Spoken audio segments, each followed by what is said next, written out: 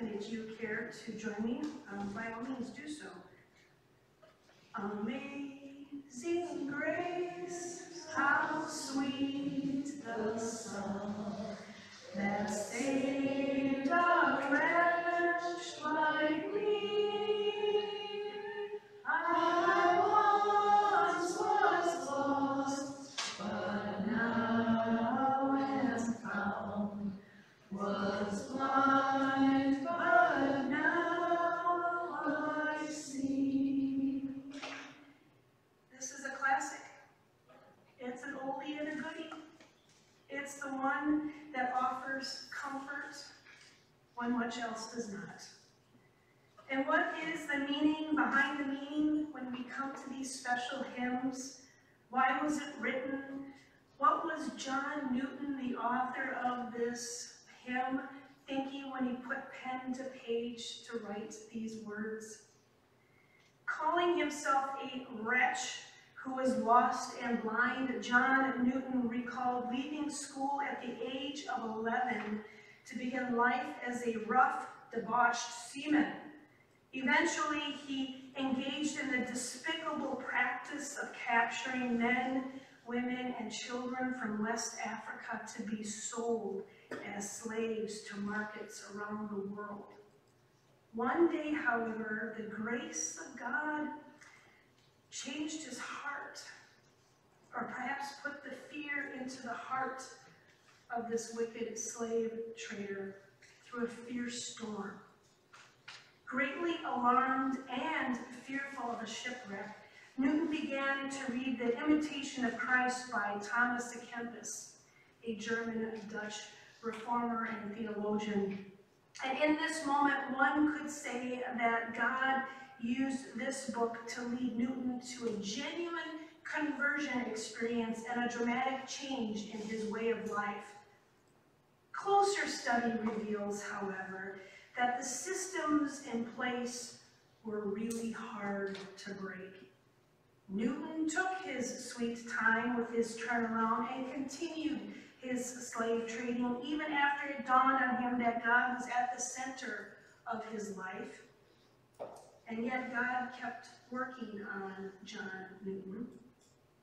And finally, John Newton acknowledged a call to ministry.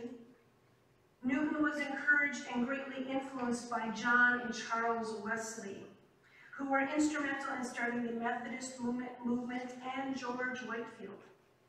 At the age of 39, John Newton became an ordained minister in the Anglican Church at the little village of Olney near Cambridge, England. To add further impact to his powerful preaching, Newton introduced simple, heartfelt hymns rather than the usual psalms in the services. With hymn selections being rather slim, Newton began to write his own, often assisted by his close friend William Cowper. In 1779, their combined efforts produced the famous Olney Hymns hymnal. And Amazing Grace, stanzas 1 through 4, was from that collection. Until the time of his death, at the age of 82, John Newton never ceased to marvel at the grace of God that transformed him so completely. Shortly before his death, he is quoted as proclaiming with a loud voice during a message, quote, "My memory is nearly gone, but I remember two things, that I am a great sinner and that Christ is a great Savior," end quote. John Newton flirted with God, reading and praying and growing with grace. How then does a person who has done despicable acts allow themselves to be called by God? And do we have any control over God that insists on calling? We are introduced to Saul today, and we're introduced to him more formally. And much like John Newton, his reputation precedes him. He was not singing Amazing Grace, though. Saul was wreaking havoc. Saul was present the day Stephen was stoned. Saul takes a leading role in ravaging in the church. And this persecution scatters the community, and fear becomes the rule of the day. The passage we hear from this morning tells us of Saul seeking out the dispersed followers of the way. The way referring to those who are followers of Jesus. We may be quick to call them Christians, however, Christianity was not termed until the 2nd century. The individuals who followed the way still considered themselves to be a part of the Jewish community. A man of great power and authority was brought to his knees by a flash of light, and a voice identified as coming from Jesus, whom you are persecuting.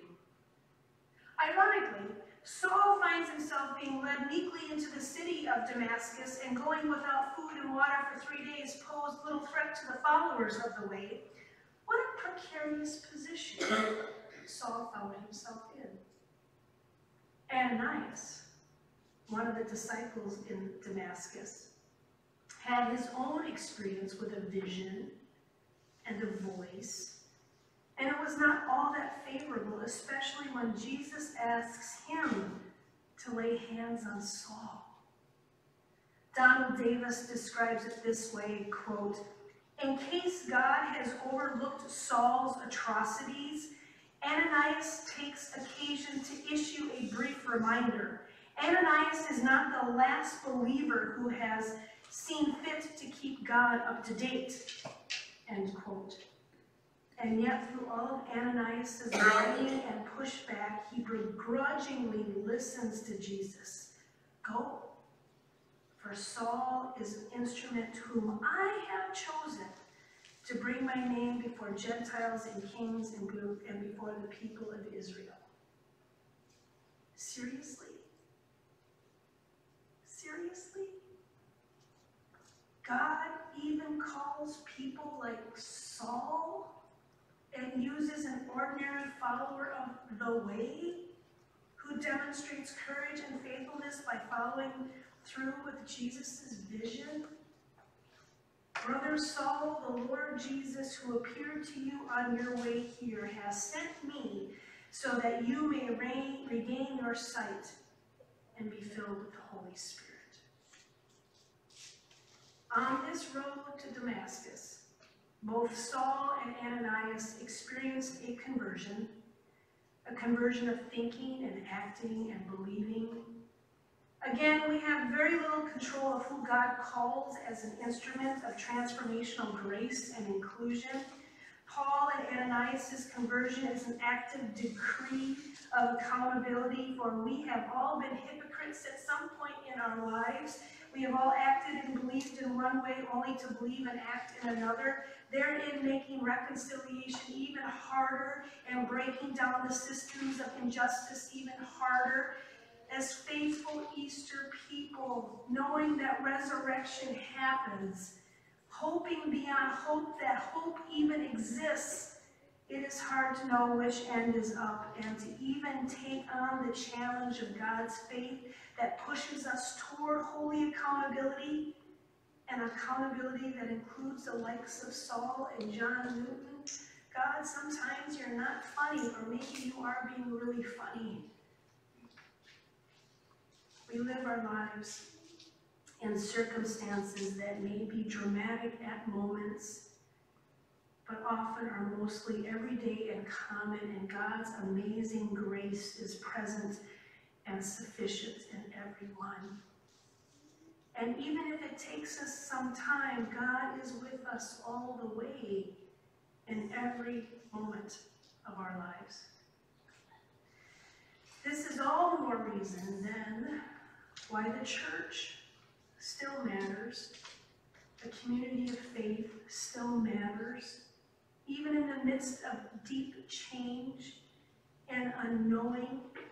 Even as we come out of a pandemic, the first in over 100 years, there's great humility in knowing that when we gather as a community of faith to worship with each other in whispers and in shouts, have experienced a calling or maybe even a conversion, We have encountered a God that loves us unconditionally and welcomes us to this place to share our story, question our faith, and sustain us in the ebb and flow of life that carries us in directions we never thought possible.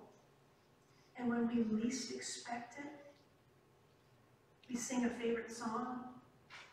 We ask someone to join us for worship. We receive a plate of homemade Elaine cookies and talk with a friend. And in these seemingly ordinary moments, God may be calling. And if Saul, Ananias, and John Newton can be called and moved into action in living out their call, so can we. And the words then of John Newton, through many dangers, toils, and snares, I have already come. 'Tis grace hath brought me safe thus far, and grace will lead me home. Amen.